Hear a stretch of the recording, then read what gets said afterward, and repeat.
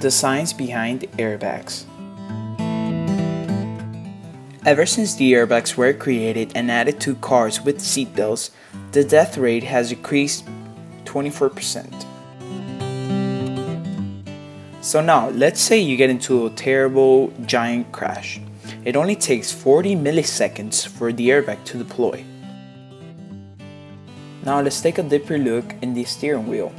And as you can see, the steering wheel consists of one airbag filled with nitrogen, 2 crash sensors, and 1 inflator.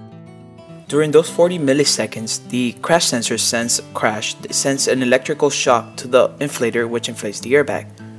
So now, who invented this awesome idea of the airbag?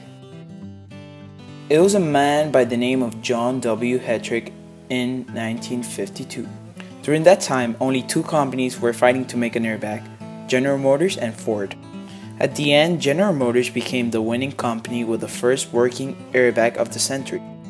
After all, General Motors made a plan to put their working airbags into 100,000 cars and sell them to the public.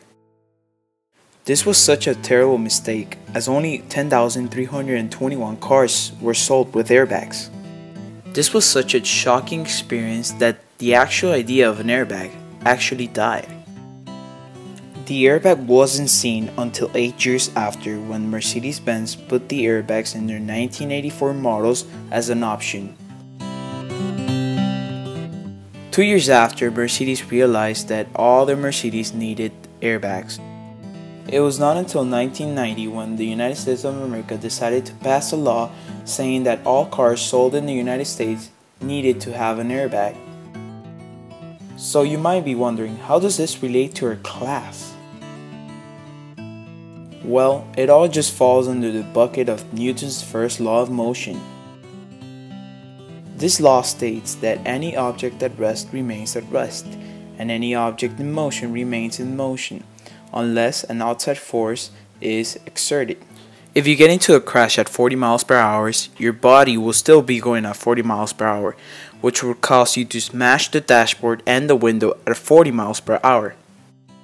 This is when the airbag comes in handy. The airbag will actually slow you down from the actual speed you were traveling, and that could prevent any major injuries you might get to your head or to your body.